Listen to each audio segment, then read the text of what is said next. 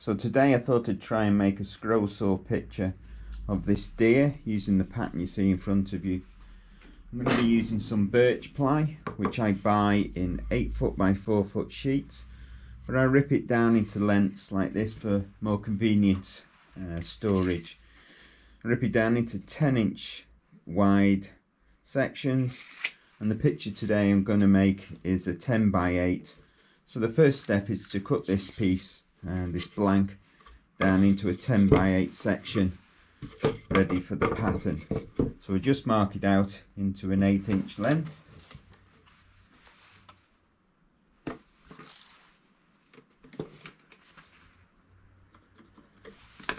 Like so.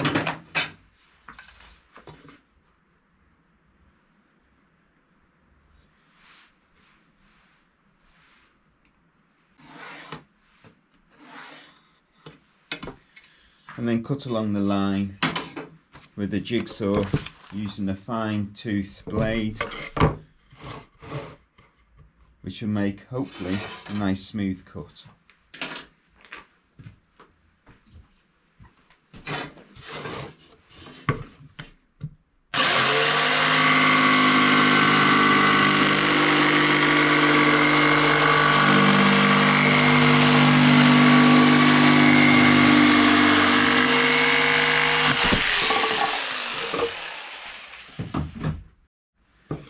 So I now have my rough 10 by 8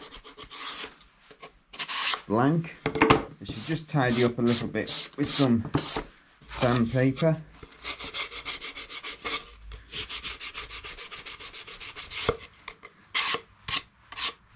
And on this type of birch plywood, there's always one side. It's a lot smoother and nicer than the others, often known as the dressed side.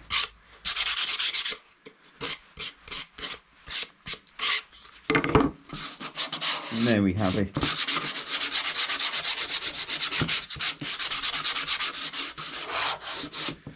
And on this occasion I'm going to apply some light oak wood wax. So as I said, that's a walnut that I use, but on this occasion I'm going to be using a medium brown or light oak colour. Apply that using a cloth, and because it's cold today the wax is quite firm, so it'll take a bit of working in, so please bear with me.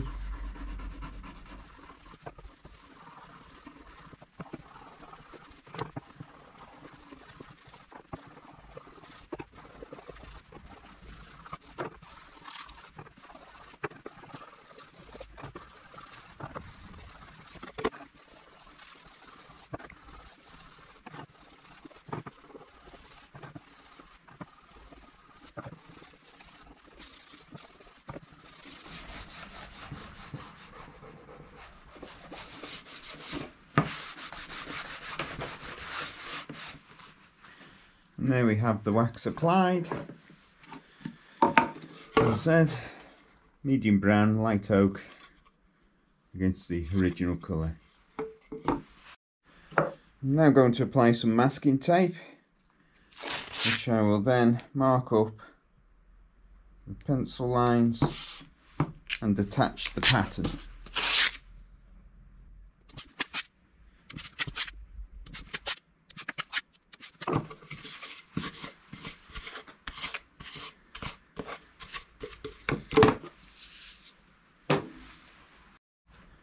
For this pattern, just to make sure it's nice and central, I'm going to mark a centre line, but don't press too hard, otherwise you'll make an impression on the wax underneath. It's not totally bad if you do, because you can go over it again with your wax just to fill the marks in.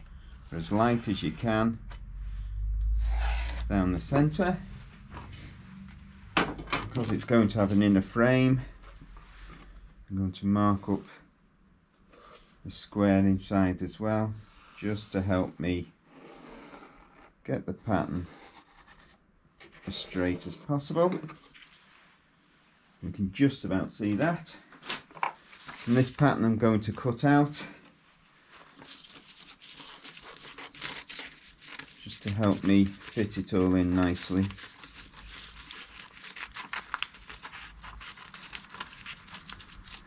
Not too close to the outside line where I'll be cutting around with the scroll saw, otherwise you'll find the paper pattern itself starts to lift off and makes life a little more interesting for cutting. So there's my line, so we're going to be aiming for about there, and to help me line it up again I just put a few more lines here and there as references, so I can take it off and apply my glue, which is just a glue stick. Needs breathing on to warm it up. In the cutting process.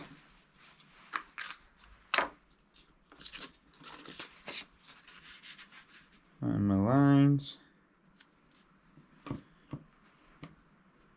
A little lower down.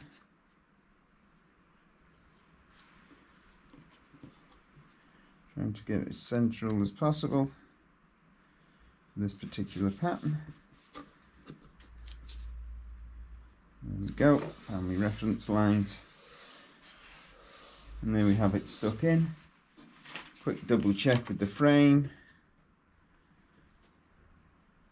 It's fine by me.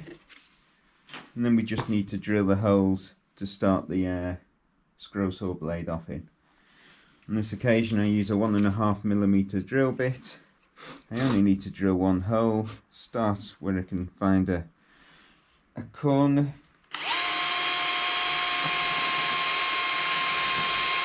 Don't go all the way in, otherwise your drill will catch the paper and rip it. I use a little rat tail file you can find in any hobby shop. Just open up the hole a bit and make life easier for putting it through. So I've threaded the blade through the hole. I will now start to cut out this pattern. I'll speed it up for the making it less time consuming for you to watch, but feel free to fast forward anyway. So here we go.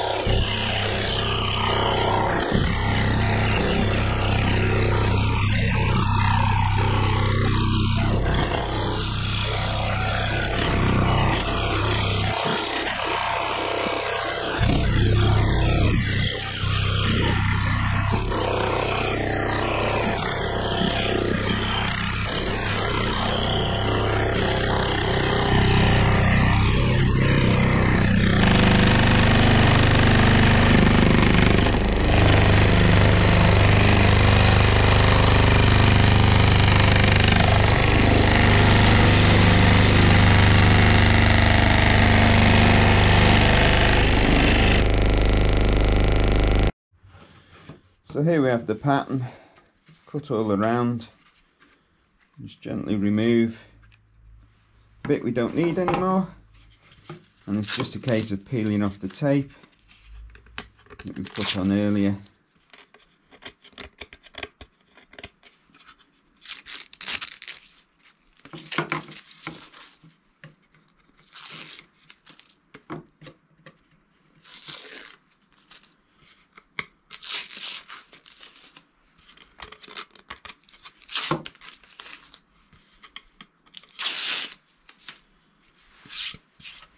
Quick check to see if there's any lines. There's just one along there, so I'll apply a bit more wax to that, to where my pencil was a little heavy, and a little bit of sanding on the back, just where the wood's roughed up a bit as the blade has gone through. That won't take 2 seconds. So here we have the picture. It's all been sanded now and cleaned up and all nice and smooth and tidy. For a lot of my pictures I usually just have a black background, but on this occasion I like to use a bit of tartan, as I live in Scotland, and it just gives it a little extra twist. I'll be using this piece today, and I just secure it on with a bit of framer's tape before then placing it into the frame.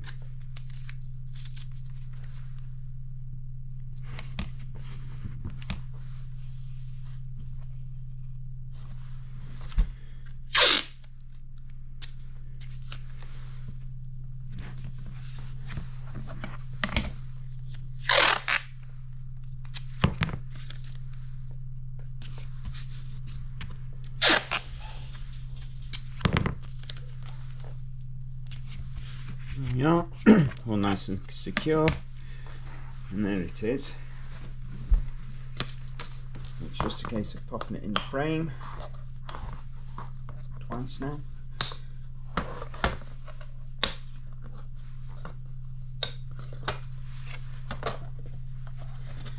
I keep the glass and spray it to make mirrors.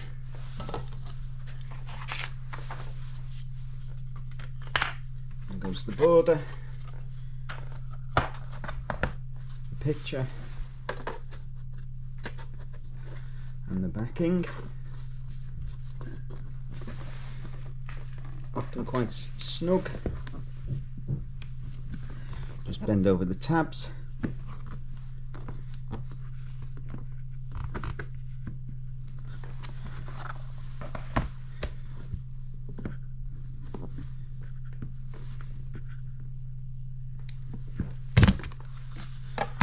And there we have the picture in its frame.